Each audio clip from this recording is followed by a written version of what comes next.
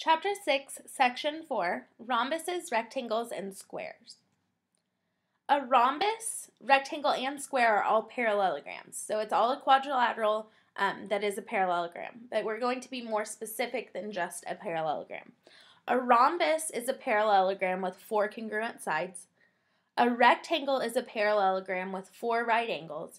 And a square is going to be a parallelogram with 4 congruent sides and 4 right angles.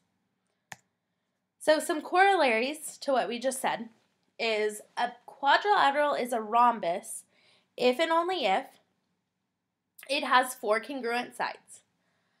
A quadrilateral is a rectangle if and only if it has 4 right angles. And then a quadrilateral is a square if and only if, and I'm going to say, it is a rhombus and a rectangle. That means a quadrilateral is a square if and only if it has 4 congruent sides and 4 right angles. But if a shape has 4 congruent sides, it's a rhombus. And if a shape has 4 right angles, it's a rectangle. This example says, decide whether the statement is always, sometimes, or never true. A says a rectangle is a square. To be a rectangle, a shape has to have 4 right angles. To be a square, a shape has to have 4 right angles and 4 congruent sides. So for part A, a rectangle is a square. That is going to sometimes be true. To be a rectangle, a shape just has to have 4 right angles. To be a square, it has to have both 4 right angles and 4 congruent sides, which is going to be sometimes true for a rectangle. B says a square is a rhombus.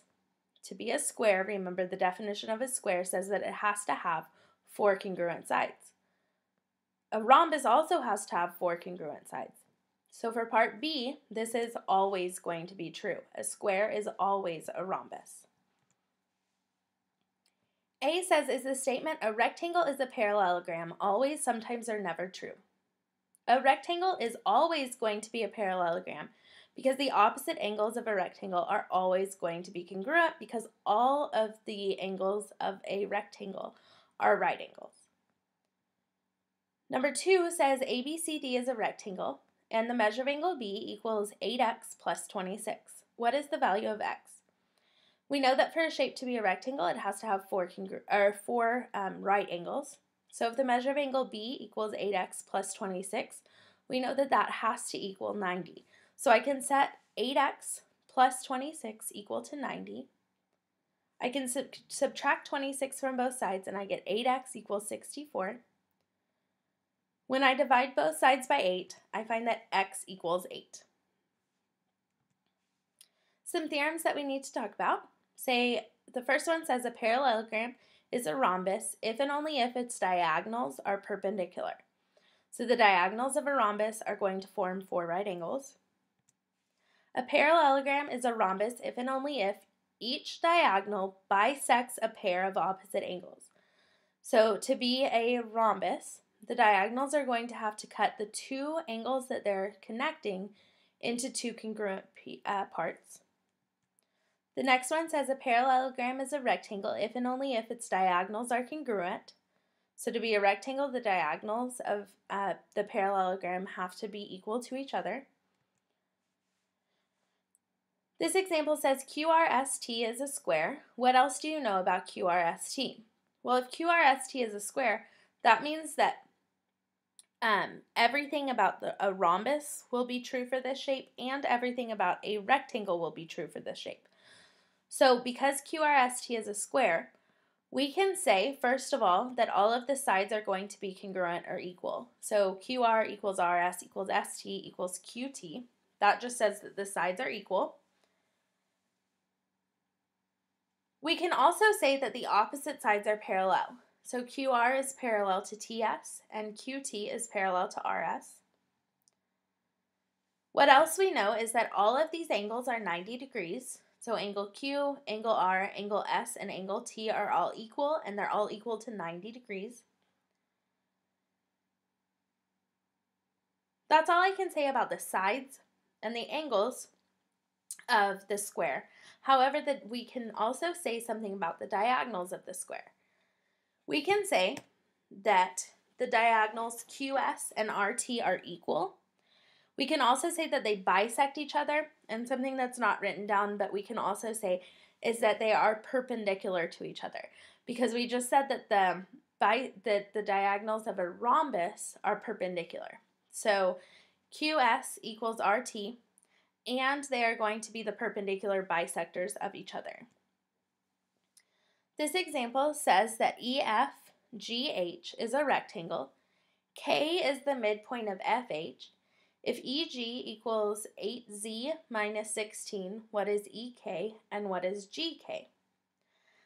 Remember, because a rectangle is a parallelogram, everything we've learned about parallelograms so far is going to be true for a rectangle. I've gone ahead and I've drawn myself a picture. I've gone ahead and labeled my vertices, drawn in the diagonals, and it says that K is the midpoint of FH. So I've labeled the point where the two meet, K. Remember, the definition of a parallelogram said that the diagonals bisect each other. If K is the midpoint of FH, that also means K is going to be the midpoint of EG. So if we're given that EG equals 8Z minus 16, we know that EK is going to be half of that. Half of 8Z minus 16 is 4Z minus 8. And KG is also going to be half of 8Z minus 16, or the same as EK. Either way, we get that KG, or GK, is also 4Z minus 8. The next example says in parallelogram ABCD, the diagonals meet at point E. AE equals BE, which equals 6. Is ABCD a rectangle? Explain. Go ahead and label what we know. We know that AE and BE are both 6. Remember, if this is a parallelogram, the diagonals bisect each other. So if AE is 6, that means that EC is 6. And if BE is 6, that means that DE is also 6. Because I can label each part of these diagonals, I know that the whole diagonal AC is 12 and the whole diagonal BD is 12. Remember, we said that the diagonals of a rectangle have to be equal or congruent. Well, the diagonals of this parallelogram, AC and BD, both measure 12, so they are congruent. Because of this, I can say ABCD is a rectangle because the diagonals are congruent. They both measure 12. This next example, first of all, I want to point out that in part A and part B, we're talking about the same quilt piece. So A says you cut out a parallelogram shaped quilt piece and measure the diagonals to be congruent. What is the shape? The shape that we can say that the diagonals are congruent is a rectangle. So for part A, we know that this shape is a rectangle. Remember, in part B, we're talking about the same piece that we were talking about in part A. We know it's a rectangle, but then it gives us more information. It says an angle formed by the diagonals of the quilt pieces measures 90 degrees. Is the shape a square? So we know we have a rectangle. We know that a rectangle can be a square. But for a rectangle to be a square, it also has to be a rhombus. This says an angle formed by the diagonals of a quilt piece measures 90 degrees. We know that when the diagonals are perpendicular or form 90-degree angles, it is a rhombus. So from part A, we know it's a rectangle. Part B tells us it's a rhombus. Because this is both a rectangle and a rhombus, we can say that yes, it is a square. This next example says that in parallelogram RSTV, the diagonals form a pair of congruent angles at each vertex. What kind of figure is RSTU?